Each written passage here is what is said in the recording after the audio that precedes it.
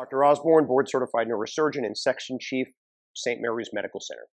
Ozempic has been all the rage ever since it landed in the hands of celebrities. Truth be told, it's been on the market for years, and I've been prescribing it for the past 3 or so. So it's nothing new, despite what you've heard. Its effects, however, particularly those related to weight loss, have been so dramatic that they cannot be ignored. So what is Ozempic?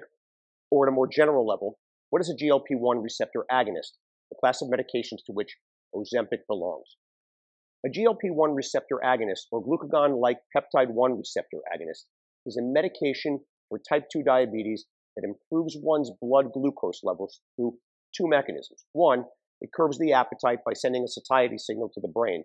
And two, it stimulates insulin release from the pancreas. The result? Better glycemic control or lowered blood sugar levels and weight loss. Additionally, some studies suggest potential cardiovascular benefits, lowering the risk of major cardiovascular events such as a heart attack or stroke. So there are a ton of benefits here, but in medicine, benefits nearly always come with risks. All in all, the risks associated with Ozempic are predominantly GI or gastrointestinal, the most common of which is nausea.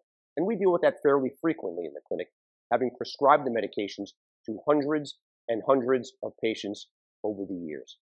A rarer reported side effect is pancreatitis, which requires immediate medical attention. I've never seen it, however, never. And I know you've heard it causes thyroid cancer, like testosterone supposedly causes prostate cancer. Well, both are wrong.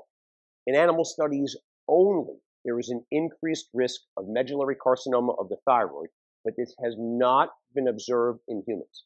That said, if you have thyroid cancer or a history of multiple endocrine neoplasia syndrome, please be sure to discuss it with your doctor. As always, medicine is about risks versus benefits. In my opinion, however, Ozempic and other GLP-1 receptor agonists carry minimal downside risk and massive potential health benefits. As I always say to my patients, a leaner body is a healthier body.